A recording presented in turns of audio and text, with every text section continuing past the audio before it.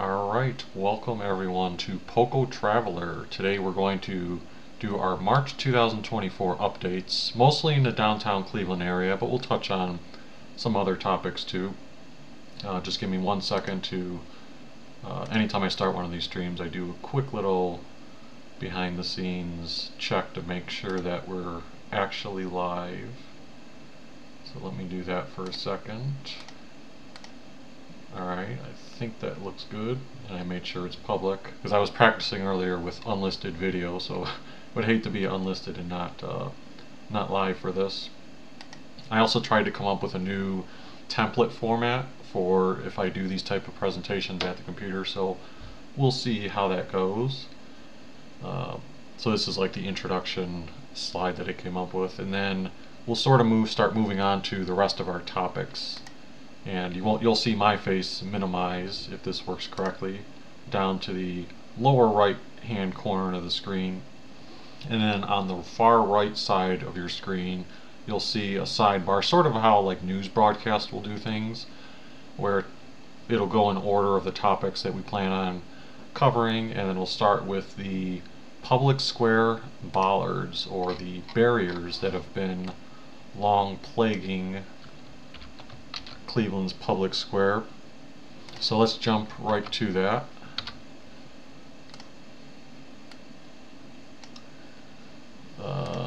Sorry, give me a second. I guess these bullet points on the pasting didn't work too well. So we're jumping over to Twitter. You can see from the Cleveland Public Square account on March 25th, that would be yesterday, they held a ceremony where they started removing the bollards or barriers that were in public square since they first went up many years ago. I think it was like 7 or 8 years ago. That was back when they redesigned public square and changed everything. Zytra says Fridrich bike shop is closing in the fall. You know what's funny, you're saying that, because I'll give you a sneak peek down to my little note sheet here. That's going to be toward the bottom of my topics, Fridrich bike shop closing. So we'll get to that. But yeah, there were some people complaining online about the ceremony itself, because St. Patrick's Day was in Cleveland a couple weeks ago, and for the past couple of years, or maybe every year, what they do is they remove these, solid barriers that you're seeing right here, these concrete barriers that are in public square. They remove them and then they put them back, which is fine if they're going to keep them there, but they had just removed them like 2 weeks ago, and then they put 1, 2, 3 of these back just so they could hold this ceremony like 2 weeks later, meaning yesterday, to ceremoniously like remove them and have people in attendance. So I guess some people are complaining like, oh, they're wasting money by putting the barriers back, taking them and doing this show for no reason, which I understand, but it was still kind of fun that they had like a little ceremony to get rid of them. You could see an up close shot. Mayor Bibb was there. They had other city people there, and you can see this little video here.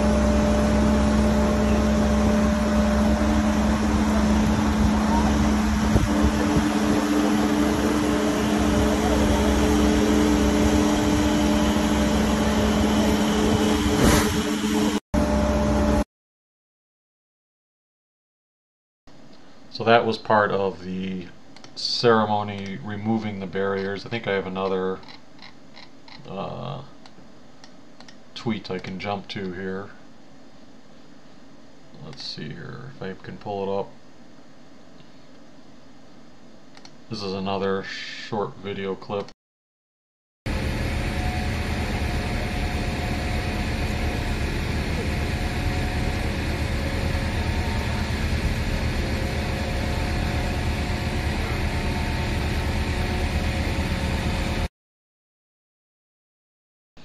Alright, so yeah, you get the point of it, that they were making a spectacle of it.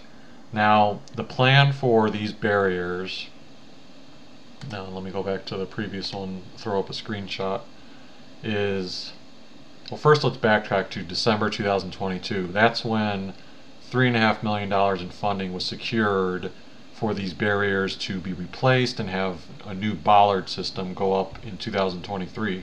So we were expecting that in 2023, but it never happened. So I think the word that I read through some other articles was there were some supply chain issues, and that was the delay, and it wasn't, you know, any other reason. So now the story is they've officially removed the barrier. So in Public Square there are no barriers. I believe they are rerouting buses along the square, meaning I think the buses are not going through the square in anticipation for the construction that's going to take place. So when I first heard that they were doing this yesterday, my first thought was, oh geez, are they closing Public Square off to pedestrians and visitors? Because my first thought was, well gee, the Solar Eclipse coming up on April 8th, and how many visitors are going to be coming to downtown Cleveland. But another article I read online said that construction is going to begin on April 9th, one day after the solar eclipse. So they must be anticipating that the big crowds of people coming for the eclipse and for Progressive Field for opening day on April 8th, you know, there's probably going to be a lot of people gathering in Public Square and other places for that viewing. So that's a good thing that the construction isn't starting until April 9th. And then once that construction starts, it's going to continue through the end of June or beginning of July, and then the project should be completed. There's also a little other things, like they're supposed to do something like, I'm not quite sure what this means, but it said a slightly raised crosswalk in addition to I think painted bike lanes going down Superior for that stretch. Again, well, I haven't seen renderings of that or know exactly what that means, but that's part of what I read in that description of it. So yeah, it's exciting to see that that's finally going to come to fruition. So our next topic of discussion, and let me practice setting this up here on the right side. You should see how Public Square Bollards is highlighted in blue. If I do this right, it should flash to the next topic, Brown's Stadium. So let's go ahead and talk about the latest with Cleveland Browns Stadium. I have a Word document that I have some hyperlinks saved in, so that's why my eyes are darting to the right so I can click on them and reference them. By the way, this is the Browns blog that I've operated or wrote for since the year 2006, so a long time, continuing to do so. But back in February, some news came out that the Cleveland Browns might be looking to move Brown Stadium in the future by building a new stadium out by Cleveland Hopkins International Airport. So back when that happened, that was interesting for me to look at, okay, where would the possible stadium go? And they purchased, or sorry, I don't know if they've officially purchased it yet, but back in February they were close to having a purchasing agreement for the site of where two former Ford motor plants were located in Brookpark, Ohio. So I had this little image slider here, but let's go back. If you can imagine this blue area where it says Cleveland Hopkins International Airport, that's where Cleveland Hopkins Airport is right now. And then that red area that I have at the bottom right corner is the Brookpark RTA Rapid Station. So the spot that you see in orange would be the 176 acres of land for a possible new Browns stadium. And this slider that goes back and forth just kind of shows the before and after, well not really before and after, but what it currently looks like, and then just the overlaid of where that would be. And then if you can make it out really tiny and green in this photo here, that's where Brown's headquarters is in Berea. So the Berea headquarters wouldn't be too far from this possible site. Now back in February, the Haslams weren't offering too much word on whether or not this was like a serious candidate. I think this team may have released a statement saying that they were exploring options, but no definitive decisions had been made. But this week, the NFL annual owners meetings are taking place down in Orlando, Florida, and that's always a good time to get quotes from owners on various topics, or they vote on rule changes. Like the NFL just approved a new kickoff rule for this upcoming season, which is going to be definitely a topic of conversation among fans curious to see that for football. But as far as the city of Cleveland goes in Brown Stadium, the Haslams did talk to a few reporters, and they confirmed that there's basically two options that they're seriously considering right now. One of the options would be to have $1 billion needed to renovate the current stadium and maybe parts around the stadium to try to bring it up to date, because it's kind of bland in general. I read online there's also issues with if they want to develop more of the lakefront and have maybe more restaurants and other things, just to make it more of a fun atmosphere, then they may have to take a lot of those parking lots that are down there, and if they build on top of those, they would still need to have parking in some fashion, so then they would need to build parking structures that have multiple levels, and that would cost more money. So there's a lot of layers to it. But in Brookpark, let me jump over to this other, actually I don't know if I have the article handy, but let me go to the website on Neotrans. I always advocate for this blog, Neotrans. They do a tremendous job of covering a lot of in-depth stories related to Cleveland and construction projects. But they also had this revised or possible, as you can see, unofficial site plan for a potential Cleveland Browns stadium in Brookpark. And you can see this is similar to what I showed earlier, but the airport, it would be over here. This is where like the former Ford motor plant things would be. So you can imagine this could be where they put the stadium. All these little orange buildings could be Stadium Village mixed-use development. So if any of you watched my videos from St. Louis last year when I was at my conference, I showed off Ballpark Village that is outside of the St. Louis Cardinals baseball stadium. And to me, when I saw that, that was sort of like the blueprint for, wow, that's something very exciting. But the difference is that was embedded in downtown St. Louis. Here we're talking about putting it all the way in a suburb, still in Cuyahoga County, but that's a different thing to consider. But one of the things that's probably also attractive to the Haslams would be that you have all this extra space that would just be used for flat surface parking lots, so they wouldn't have to waste money on building parking structures and things like that. And I think I mentioned this plan, if they went with this, is estimated to cost about $2.1 billion, and if they went with this, it would be a domed structure. And that's what the Haslams are weighing. Do they do a domed structure here? Because then they could attract more, even though that downtown Cleveland is getting the women's Final Four for the NCAA right now, maybe in the future they can attract more NCAA games and events. Maybe they can attract, who knows, a whole host of other events that they can't do right now without a dome being in downtown at the current stadium. Let's see here, do I have any other notes on the Browns? That's about it right now. One thing I did forget to mention, I forgot to put in my little write-up here. The current Cleveland Browns stadium on the lakefront is getting WWE SummerSlam this coming summer, near the beginning of August.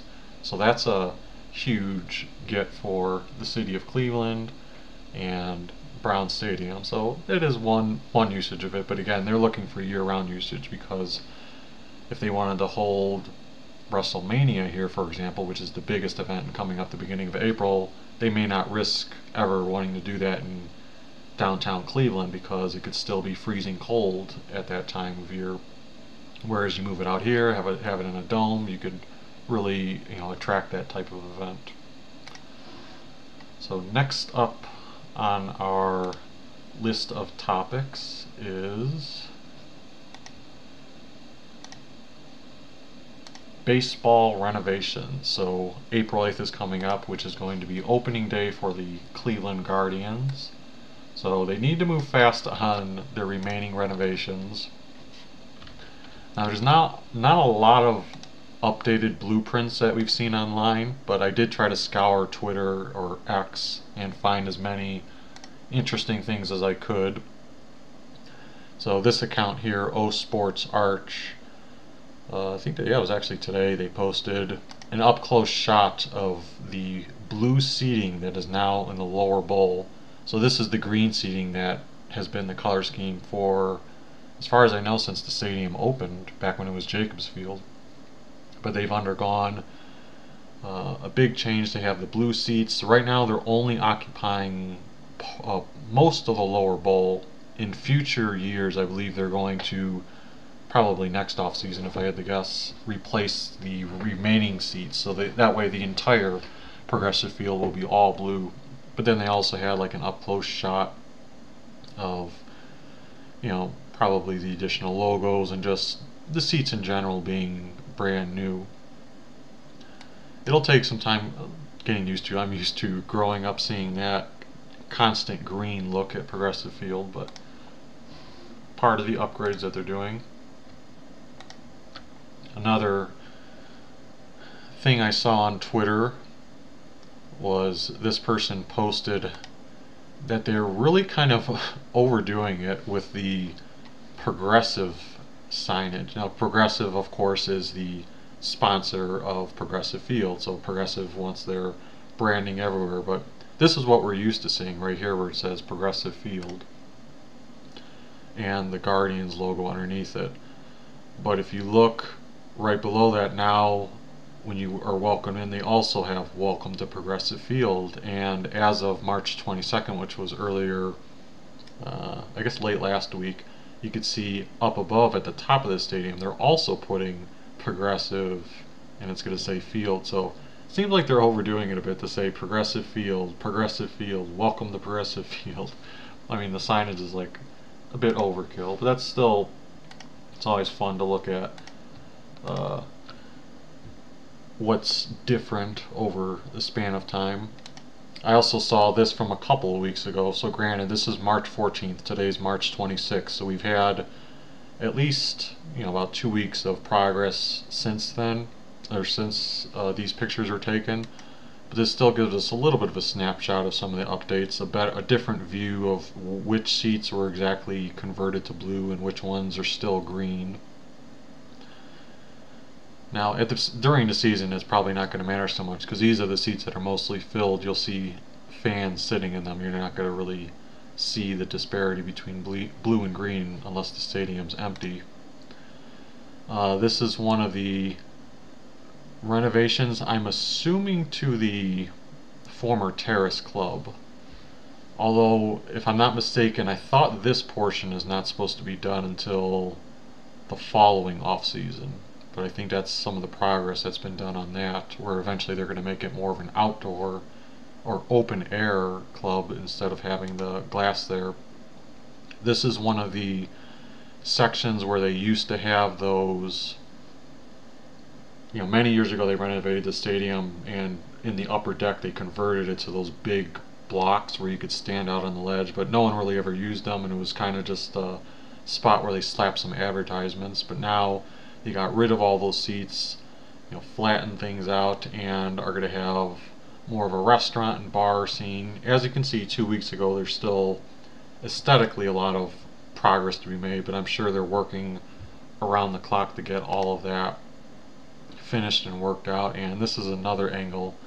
You can see up here, this is what I was talking about, where those blocks used to be. Now, personally, to me, from, again, a design perspective, granted, I know they're going with a new concept, and this right here is where that flat area is going to be, but it also looks weird to just have, like, nothing here. It looks like someone took their fist and, like, punched a hole through the seats, and it's like, where are they at? So I don't know if they have a plan to, like, fill that in with something, but it does look like a little bit unusual. And I believe they're doing a similar thing with the left field area. But I'm not sure if that's where this particular picture is from, or if this is from the Terrace Club section.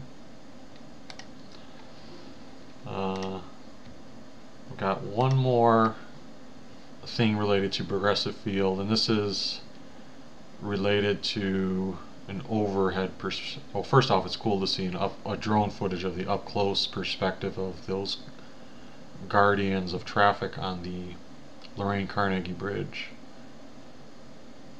But this video Again, it doesn't show you a ton because it's overhead, meaning it doesn't show you up close, but it sort of gives you some perspective of how the stadium looks. And this one, I believe, was shot within the past day or two. Yeah, there's a overhead shot of what I was referring to, and the crews continuing to work on it. Alrighty, so next topic after the Guardians is the Solar Eclipse, which is the big exciting event. April 8th, once in a lifetime. Let me pull up one of the Solar Eclipse websites while I talk about this. So this is going to be a historic, once in a lifetime opportunity for us to get to see a total solar eclipse and passing through Cleveland. The last total solar eclipse in Ohio was in 1806, and the next time this will be visible in Cleveland specifically is the year 2444. So unless some magic scientific thing to prolong life comes along, none of us will be around for the next total solar eclipse in Cleveland. So savor this for what it's worth. And I'm excited to be there filming this on April 8th. I'm not sure, I mean, in my mind, I'm going to attempt a live stream while I'm in downtown Cleveland that day, but they're expecting, beyond all the normal Northeast Ohio residents, they're expecting 200,000 visitors probably to come specifically to downtown Cleveland and be in the area to witness that span when the eclipse is happening. So when you have that surge of people, I just don't know if the cellular towers are going to be too congested to handle the live stream. So again, I will attempt it, but there's no way that I want to risk like not filming it. So I think what I'm going to do is I'm going to have the live stream going in one hand, and then have my other you guys have seen it before. I don't think I have it in my immediate grasp right now, but my other stick camera that records all of my high quality footage. So that way I at least will have that as a backup plan, because I definitely want to document this historic event and have that video available for the channel. Let's go through this website real quick on the NASA website. It's talking about the total eclipse, where and when. They've got a nice little eclipse explorer here that spans through the United States of America. So there are a few big cities that are fortunate to be capturing this, like Dallas. But then Cleveland's one of the other big cities. It doesn't show it up here, but Buffalo's also included in that. But that's one of the reasons why Cleveland is going to be getting a lot of visitors, because it's right in that path of totality. And if we keep scrolling down, you can read more about the event itself. They have a video that talks about it. But this table right here is talking about the cities that are going to get the totality. So you see, like, again, Dallas, Texas, Little Rock, Arkansas. There's Cleveland, Ohio, Erie, Pennsylvania, Buffalo, New York, and then Caribou, Maine. But let's focus specifically on Cleveland, Ohio right here.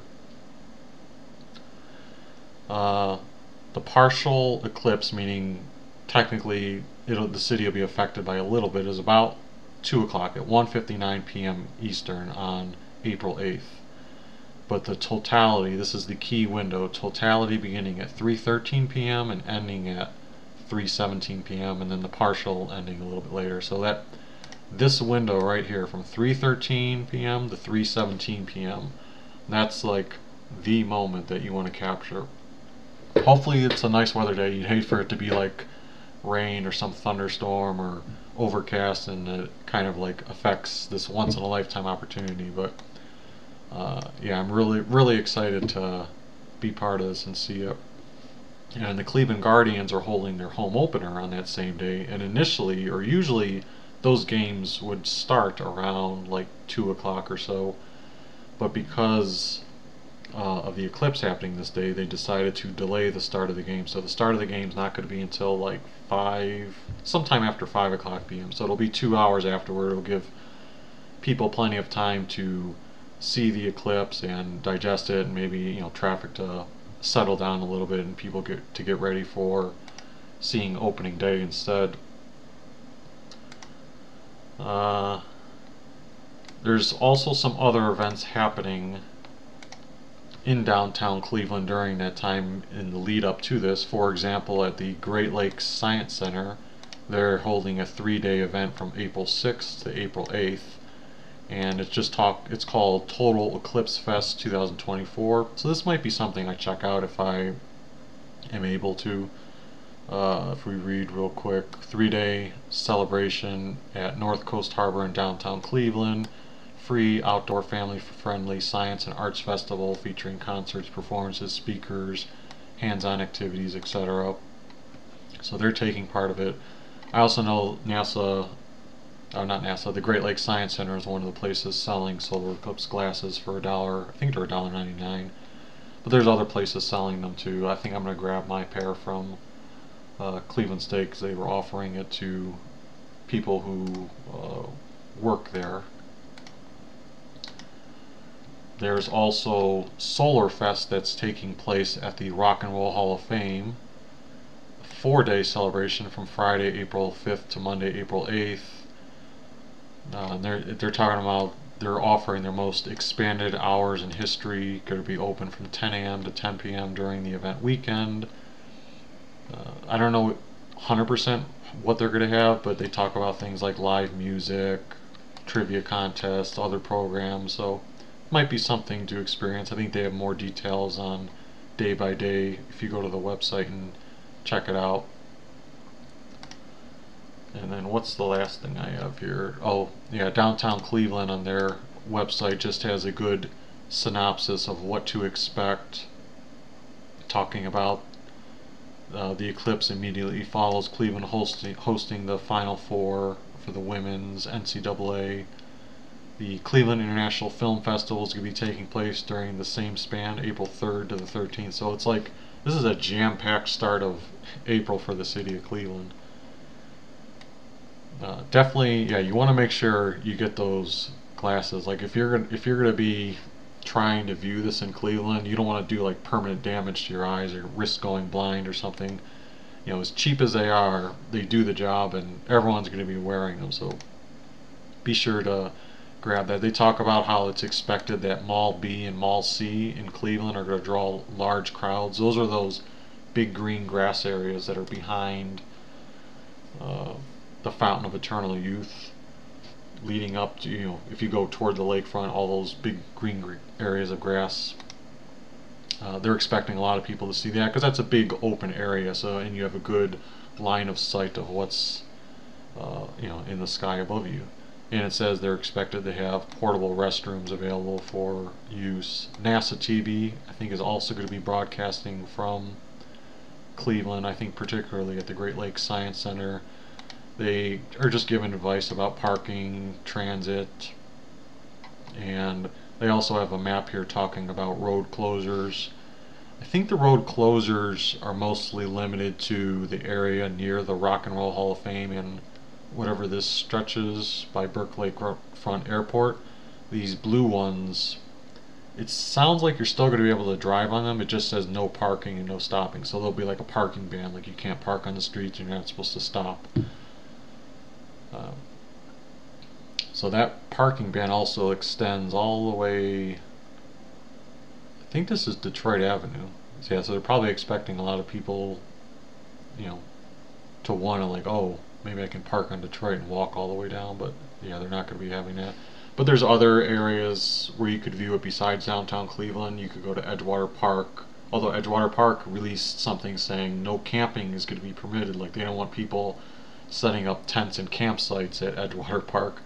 But I'm sure there's going to be a big crowd there viewing it. Probably some people will go to Lakewood Park. Various different spots where people are interested in seeing it.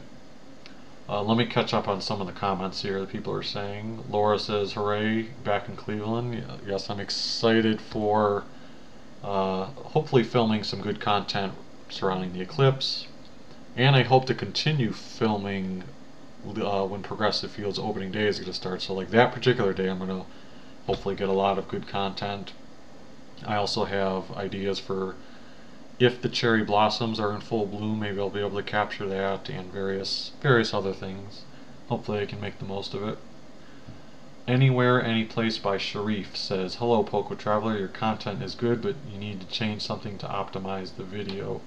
I think you might be referring to some, if I'm not mistaken, I'll have to check. That might be related to some of the live streams you've seen in the past that are in person. But yeah, that's one of the unfortunate things, is that the cellular signal is dependent on where you're broadcasting. So if I'm trying to be live and have interactive comments, when I'm actually out on the street somewhere, sometimes the cell signal is terrible. I experienced that a ton in Las Vegas. I did all my videos pre-recorded in Las Vegas, and when I was at my conference at the beginning of March in Phoenix, I attempted several live streams, but I just ended up killing the live stream after a few minutes because it was just buffering, and there's no way it would have been enjoyable. So that's why I didn't do any live videos from those cities.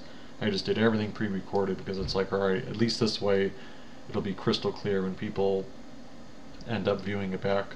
Cleveland's been the best city by far when I've done my live streams in the past, so I'm hoping when I do these live streams coming up that I still have that good luck. But in addition to that, I might also investigate getting like a second cell phone and with a different carrier like Verizon instead of T-Mobile that I have now, just to see if that helps with potential live stream connections, because I know it's possible. When you look at live streamers like Action Kid, who goes to New York, Miami, and now he's in countries overseas, he's live streaming no problem all the time.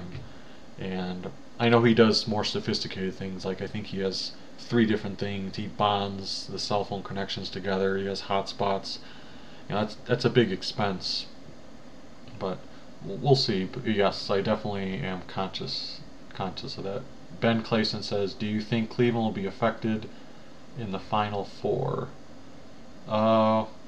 If you're referring to the women's Final Four in traffic, I think it'll be busier, but not necessarily any busier. Like the Eclipse, I think it'll be, you know, far busier. I think it'll just be like, oh, one of the big, you know, major events coming to Cleveland, but I don't think it'll be anything outrageous during that particular time. Sadie Lampduel says, Eclipse, yes, and welcome. The Lakewood Park on the Solstice steps would be the best view of the Eclipse, you think? Yeah, that'd be a fun place to certainly view them on those steps. I'm just, as fun as it would be to like see how all those spots look, I'll probably pick a spot in downtown Cleveland just because that's also where that Guardians game is being played, and I want to cover both areas. So rather than me maneuvering back and forth, I'll be able to like capture everything in one thing. But I'm not sure if I'll be during the total eclipse, if I'll be in Public Square or if I'll be at the like Mall B and C, or if I will be down by Voinovich Park, which is right by Lake Erie. You know, all those are like certain candidates. I could also go to Cleveland State University at their green grass area. I know they're planning on hosting like sort of a mini event there. In my head, my early favorite is the Mall B and Mall C area. Initially I was thinking Public Square because I was like, oh, this would be cool to document, be right in the center of the square and see it. But with all those tall buildings there, I don't know if that's going to like block out the effect at all. And the good thing about Mall B and C is I've streamed there in the past, so I've always had reliable connections there. And you still do get a great shot of a lot of Cleveland's prominent buildings from there. And if there's a big crowd in that area, it'd be nice to see the amount of people. You'll have clear shots of the sky everywhere. So we'll see how it goes.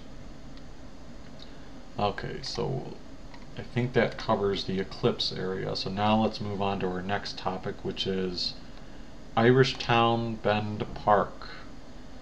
So something I didn't know is that the work that they're doing on it right now, I think there's a certain part of this article.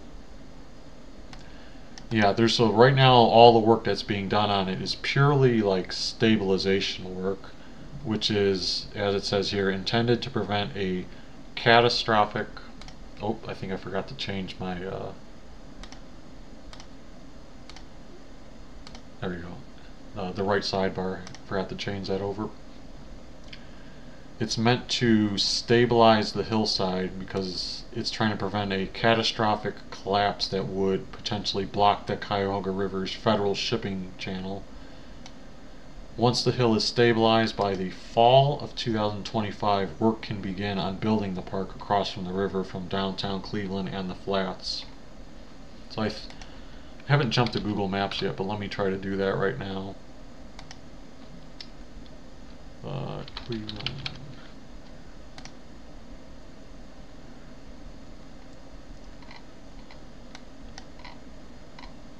So you can see even on Google Map there for a second it said Irishtown Bend. But this is the part where I think if we go from West 25th Street on the map we might be able to see it. And these are outdated pictures from Google Maps in 2021. But it would be, this is West 25th Street, the Detroit Superior Bridge would be over there. So it's the area going downward from here leading up to the Cuyahoga River and all of that. And I've done some other videos in the past that where I've stood on this sidewalk and talked about it. But yeah, that's the hill that they're currently stabilizing, and I've also talked about the various projects. Well, one of the interesting updates that I saw this week, oh sorry, one other nugget I forgot to mention is, I think it was in this article that I also read, they said 250 trees are currently being grown in Cleveland's Kinsman neighborhood, and they're going to be transported to the park when ready. So that's pretty neat, because a lot of times when I think of this and you see that they raised, meaning got rid of all the overgrown foliage that's been there for years, you think to yourself, well, how are they suddenly going to transplant like all this new greenery there? Well, that's a nice insight to see. But the new element that I saw this week is that there's a proposal and sounds like plans moving forward for the incorporation of an Irish Heritage Park that would be part of this whole project, and it would compose 20% of the park, which is 5 acres. I think the whole thing is 25 acres for the park. So this is the project that specifically talks about the Irish Heritage Site that came out this week, and you can see like right here how there's a door frame, and if I scroll down, keep scrolling down, it talks about shows more examples of the door frames. And this is supposed to be paying homage to the historic neighborhood and the houses or properties that used to be there. And I guess when they were excavating all this site, they found like a lot of artifacts related to the area, and those things may be incorporated too. But these door frames would sort of be like sort of a visual representation of the community, Irish community that used to be there. You can see through these other renderings how they would have things like Franklin Hill and various art, history related exhibits, other things that may show like I'm guessing like a contour map of the area. Cleveland's coal history, more history, and this is a bigger picture showing that up close. So I think that would be another cool tourist attraction that you can create while incorporating this park. So not only are you redeveloping it into a place where a lot of people can start hanging out and enjoying the greenery of the park and just relaxing, but you have this portion of the park that now becomes a tourist attraction. So when people visit Cleveland, they're visiting this park, and just imagine the number of pictures. Imagine people have Irish roots and they want to be exposed to that. So that's a really cool, fun addition. Now, granted, anytime you see renderings like this, there's no like 100% for sure that it's going to happen, but it does sound like this concept is something they do want to incorporate. Will it eventually look how the renderings look? Who knows? We'll see. But the idea and plan to hopefully push it forward is at least there and in place. Alright, so our next headline here is Frontier Airlines. So if you aren't familiar, you may be asking yourself, like, Frontier Airlines, why is an airline being discussed in a Cleveland related video? Well, a couple of weeks ago, March 14th, Frontier held a sort of like a ribbon cutting ceremony, and part of it was to promote that Frontier is now going to be offering 30 nonstop Cleveland routes by this summer. So out of all the airlines that are in Cleveland Hopkins Airport, Frontier all of a sudden is the one that's really pushing forward to have like the most degree of expansion. So you can see the fun little I wish I would have been there to see this bear mascot and capture a picture with him, because I do end up flying Frontier the most, because you know you can't beat the cheap airlines, but it works for me as a when I'm doing solo travel and I don't have a ton of luggage with me. But yeah, you can see that was taking place at Cleveland Hopkins Airport, the kickoff ceremony. But specifically, let's dive into the routes that you can now take. So they've added 10 additional destinations for nonstop service, and most of them start in May. I think one of them does start in April. But now from Cleveland, you can go nonstop to Houston. Now granted, some of these may have been covered by other airlines already. I'm not 100% sure. But whether they're nonstop or either way, it's good to know that you have a cheaper option with Frontier if that's something people want to go for. So you have a nonstop to Houston, to Jacksonville, New Orleans, Myrtle Beach, Austin, Charleston, Savannah, Salt Lake City, Pensacola, Baltimore, and then also Minneapolis and LaGuardia. So that's a really big expansion for Frontier, and they're flying fairly often. Like a lot of these routes, well, LaGuardia is going to be daily, but the other ones are going to be 3 to 4 times a week. So even if you're interested in like a 1 or 2 day trip, you could do something like this. Some of the routes with various airlines were cut down during the pandemic. Like I know back in 2019, Delta Airlines had announced a non-stop flight to Salt Lake City from Cleveland for the first time, and they ran that for probably like a year and a half. But when the pandemic was happening, they slowed it down, and then Delta eventually just cut the route, and then it's been about 3 years with no non-stop route there, and now Frontier is like reintroducing it, as well as introducing all these other things. So that's a big change for Frontier Airlines, really putting a big stamp and making Cleveland one of their bigger bases in the country. Okay, so our very last section here is going to be a grab bag of various topics. So we'll start with the women's Final Four, which is going to be coming up at the beginning of April. I don't know if this is still there in Public Square right now, or if it was only there like at the start of the tournament, but a week ago we can see Pete Merrick shared this cool video. This is near the Soldiers and Sailors Monument, and they had sort of a standing life-size bracket. So that was, it's a pretty cool inclusion. And then also want to give credit to Megan Be Kind on Twitter, because if you can see the background image that I'm using right now, Cleveland Final Four, I borrowed that from this picture that she took. I believe that was yesterday, or she at least posted it yesterday. So I don't know if this is in front of all the Cleveland script signs, but this has become pretty customary, like when the Cleveland hosted the Major League Baseball All-Star Game, or the NBA All-Star Game, or the NFL Draft. In front of the script signs you would see these things pop up. So you can see right here it says 2024 Women's Final Four, and that's at Edgewater Park. So some nice fun representation for the Final Four.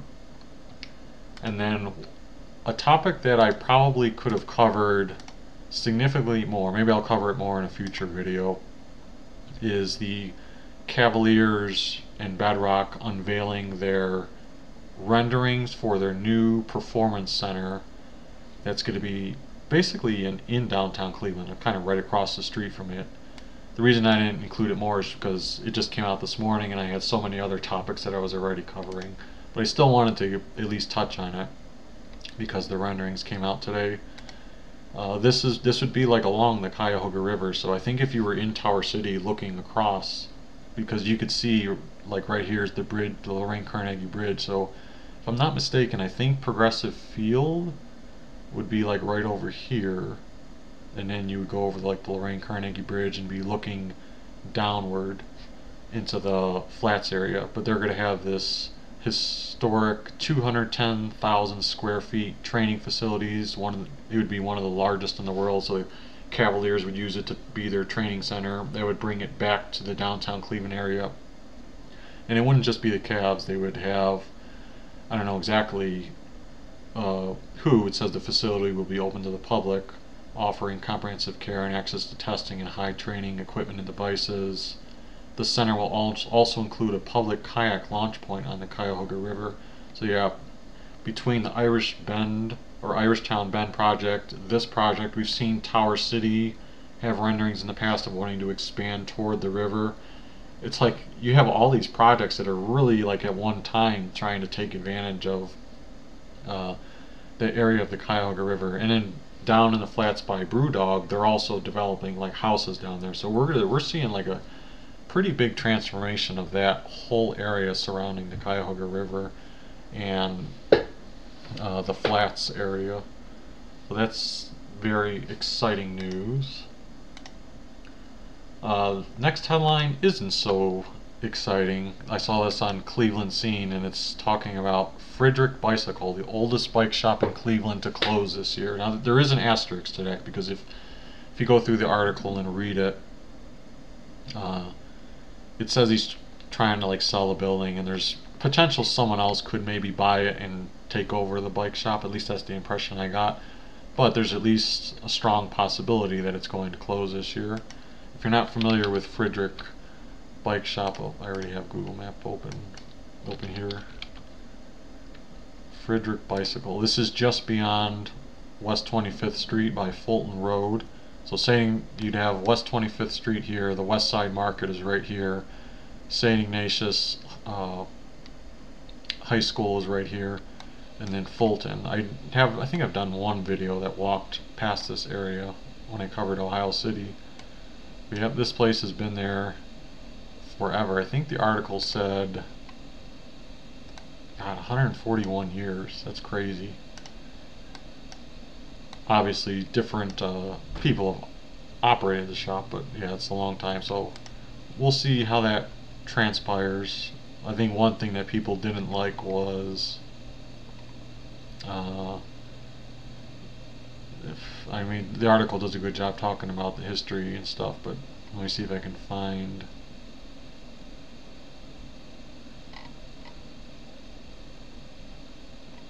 Yeah, I'd have to read the article again, but I'm pretty sure somewhere in the article it talked about how one of the interested buyers wants to like tear down the building and rebuild into like places where people can live.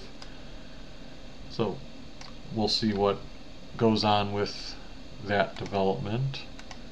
But our next grab bag topic is I'm doing a grab bag topic of a grab bag topic, because I'm going to do a couple quick hitters on some Euclid Avenue spots. So on Euclid Avenue near the 5th Street arcades, a couple days ago or last week, the Best Steak and Gyro shop finally opened. This is the one that's supposed to feature the 24-hour operation. So if you remember the 5th Street Arcade, the inside of one of the hallways of the 5th Street Arcade is very busy. The other hallway is starting to diminish a little bit because a lot of places are leaving there, but let's go to Euclid, and it should be, I think, right here.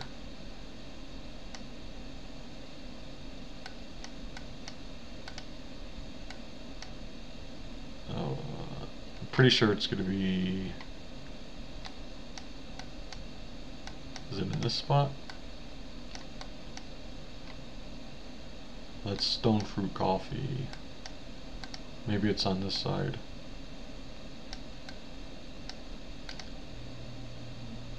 Oh, I think it is around this area. Let me go back to that picture. Yeah, it's next to the Rocket Fizz. Alright, so it's this one right here. I think this was previously like Yum, So this screenshot is outdated, but this property right here on this side of the Fifth Street Arcades is where it opened up at, and again, it's going to be open 24 hours a day.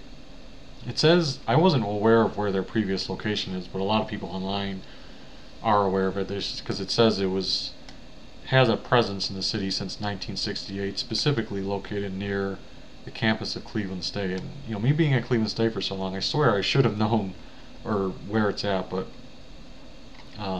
that'll be interesting, just the fact that there's a 24-hour location that's opening. And it had that sign up in the window for a long time saying coming soon. So it's good that it finally launched and is open now. So you've got that place, but then you also have a mystery. You may remember in one of my live streams last year I covered DP Doe, which is sort of near Public Square on Euclid. I started seeing posts online about people saying, like, when is DP Doe going to reopen? And then back at the end of January they said, we are temporarily closed for upgrades, but we'll be reopening ASAP. We miss you all. So flash forward, it's almost 2 months later, and there's really no visible update on when they're reopening. Hopefully they do reopen, because you know they were pretty tasty when I first tried that out. That was in the former Jimmy John's location. Another thing that's right next to DP Doe that is coming soon is at the old May Company building, the Museum of Illusions.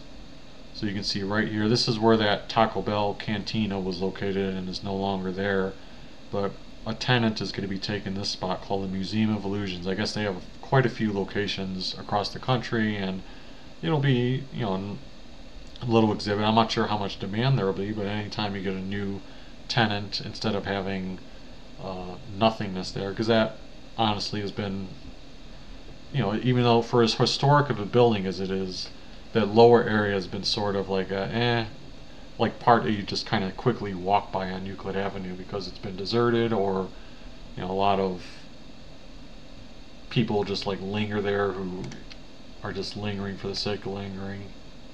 So that's encouraging. I think I read that this won't be ready for a couple months, but it's at least noteworthy that they're moving in. And then right next to that, in the former Taco Bell Cantina location, there's no news on what is going to move in there, but they're seeking places. And you can see right here, this person was providing updates saying that there were 2 showings set up this week for the former fast food spot. This is actually how I found out about the Museum of Illusions, because I saw this tweet and I knew this location, and then when I saw this sign that said Museum of Illusions, I was like, wait a minute, I didn't know something else was moving in there.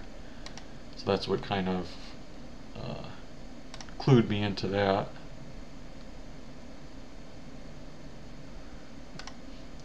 Alright, so let's see if there's any more comments that came in since I last mentioned it. Jack G says, thanks, great videos. I grew up on the south side of Tremont and rode the CTS buses, Rapids, for many years. I was standing on the Interbelt Bridge ceremony the day it opened, went to Higbee's Maze, etc. as a kid. That's awesome.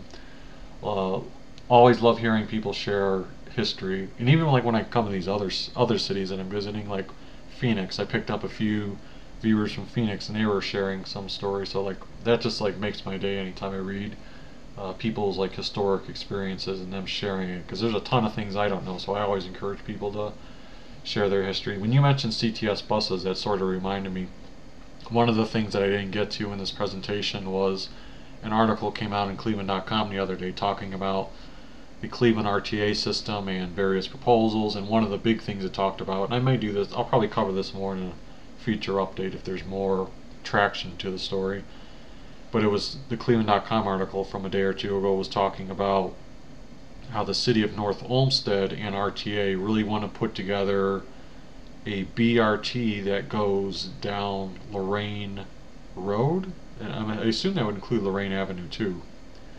And BRT, if you're not familiar with it, is like the bus rapid transit type hybrid thing. So it wouldn't be like the red line. It wouldn't be a red line, blue line, green line thing where it's actually on a train track. But if you can imagine the Health Line is an example of a BRT. I think they sort of consider the Cleveland State 55 line that goes down Clifton also a BRT. And what it's meant to say is you sort of modify the infrastructure of the road so that you have dedicated bus lane. In the case of Euclid, a lot of Euclid from the Euclid corridor project over a decade ago, they took the middle lanes and made it so the bus can just traverse or go straight down the middle of Euclid, whereas regular cars go down one lane. That does shift as you get further toward University Circle as far as where the bus stops are, but that's the general point. It's supposed to speed up traffic, and they've done studies where they say they believe that the Health Line has reinvigorated the Midtown, east side of Cleveland neighborhood and various other things. And down Clifton Avenue, the bus lanes occupy the curb lane where the bus can just fly down that and not have to worry about traffic any time of day. So it sounds like North Olmsted and Great Northern want to do something similar, where Great Northern, there's a lot of layers to this potential project, but Great Northern would take like Great Northern Mall and redo a lot of their parking lots and change them into mixed use development where they have like residences there and greenery and walking areas. I think that would need like a lot of zoning approvals, but then that would correspond with this potential BRT that they would have going down Lorraine Road and go all the way to downtown Cleveland. So that would be a major project. I think they've got some funding to look into the concept, but one of those things, we don't know if it's going to come to fruition. There's other projects RTA is working on, like possibly doing a BRT that goes down, I think part of West 25th between like Ohio City to Metro and maybe even a little bit further. We'll talk about that more in another day.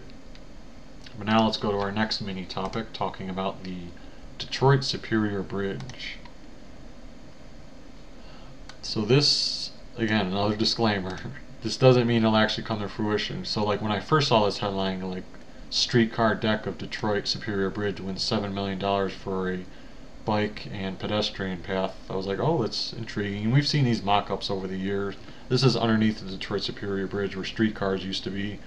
And once a year, sometimes they'll open it up for walking tours that they hold under there. But now there's some funding to sort of do like research on the possibility of turning that into a bike lane and pedestrian walkway. So there's excitement over it, but that's the thing you want to be clear with. This is just, the $7 million is more so focused on coming up with the plan, not the it doesn't mean like, oh, it's going through and we're actually doing it. But that's how these things work. You do need funding for the planning process in order to make it work. And the funding was awarded by the U.S. Department of Transportation from its new Reconnecting Communities and Neighborhood Grants program. So that's one of the big programs they're doing to try to improve these type of things. Marcus Robinson said, moved from California to Ohio. I love it here and will remain here forever. Oh, that's awesome. I'm glad you love it here.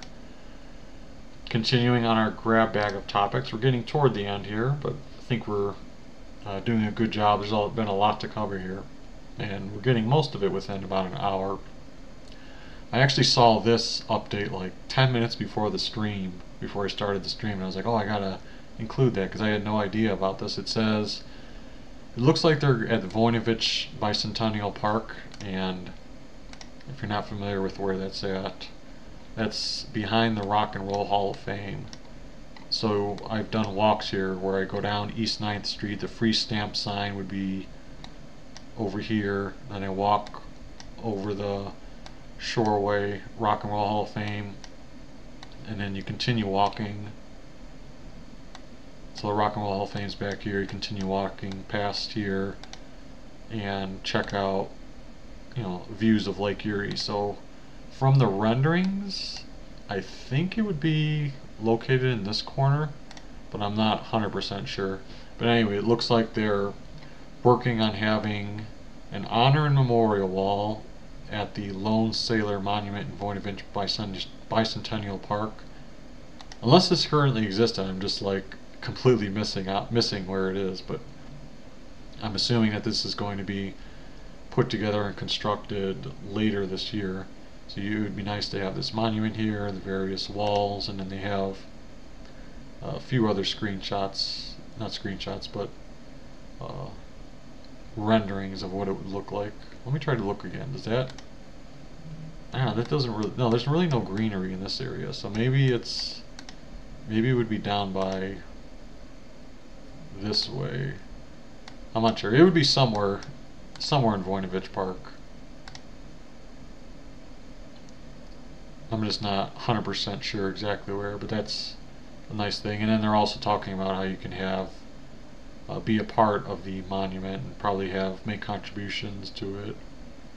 Individual names would be listed along the rank and service dates under the branch for which they serve. So if there's someone you want to honor, feel free to look into doing that. Cherry blossoms. It's cherry blossom season. Last year when I did the videos covering cherry blossoms in Wade Oval and Wade Lagoon, I think that was first or second week of April. The University Circle does a good job of trying to update people. As of yesterday, they said they felt like the blooms were about 65% in bloom.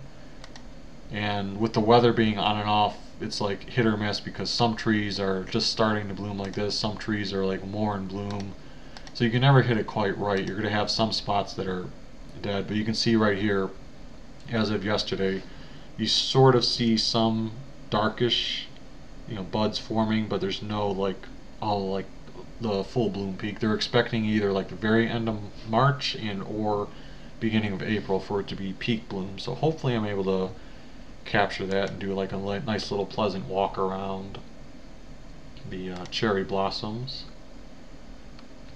We've got Jellybeanville 2024. I won't be able to cover this year, but I still can highlight it. This is a video.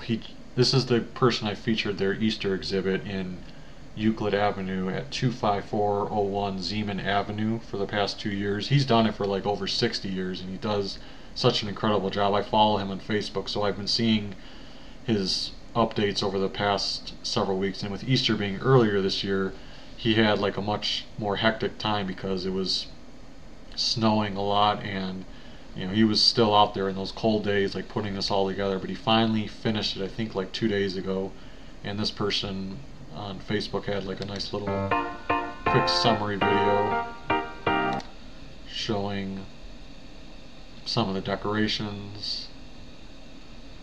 He always gets the new inflatables, so like these are new inflatables that you haven't seen in other years. There's the Blue Bunny. I feel like I might have seen that inflatable one year, but I'm not 100% sure. But he updates a lot of these decorations, so you always get like a new snapshot every single year. So you have big time kudos to him for that extensive and hard work that he always puts forth in that. Alright, let me see, do I have...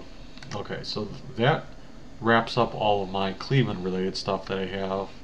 One thing I did want to touch on, which is a sad or shocking thing that I found this morning, as I'm sure all of you have heard. I think this is incredible to like think about this concept of, this was in Baltimore where this ship lost power or lost control, and this video slows it down, but I can skip forward a little bit. Fortunately, that I think they said you can see like cars are still going on it. They said the ship was able to alert someone at some point, so they did have time to like shut it off to most of the traffic. And good thing it was at a time of day when it was very early in the morning, like past the midnight hour, so the bridge wasn't fully packed with people. But you can see like the ship ends up colliding into one of the beams, and the next thing you know, the bridge just like comes crashing down, or a portion of the bridge, enough. And I think there are some fatalities. So like when you see it, you're like thinking to yourself, oh my god, because then I think back to various bridges I've traveled on. Like the last thing I think of is this bridge is gonna suddenly collapse. So that was a huge thing. And then I start thinking like, man, I don't know I have never been to Baltimore, so I don't know how many bridges they have, but it sounded like that was a really long bridge that was constructed maybe in the, I think it was said the 70s, but I could be wrong on that. But then just thinking about that in my head, like how long would it take to, clear the debris out of there, to reconstruct the bridge, think about the casualties, all that stuff. Like it's going to be a major change for a city. Imagine if Cleveland all of a sudden lost one of its bridges. That would be, a huge shift in everything. So yeah, that was a big topic. And then the final thing I wanted to talk about again was the Poco Traveler channel. If you guys, I know a lot of you have been checking it out, but there's me right now. But I did have a conference in early March that was in Phoenix, Arizona, so I did a lot of videos covering that, and I spaced them out over, I think I released them over like a 2-week span, and I'm finished with that now. But it started off with the train ride. I explored Tempe, then I did a bike ride, then after a Phoenix Suns game, I checked out how the downtown area of Phoenix looked. This video talks about my experience at the conference itself. Ate at a place called Welcome Diner. This is my long video of actually exploring downtown Phoenix. I went to the Desert Botanical Gardens, got to see a lot of cool cacti. Right after that, I took a bus over and found this place, Phoenix's Hole in the Rock, that gave like a really cool view.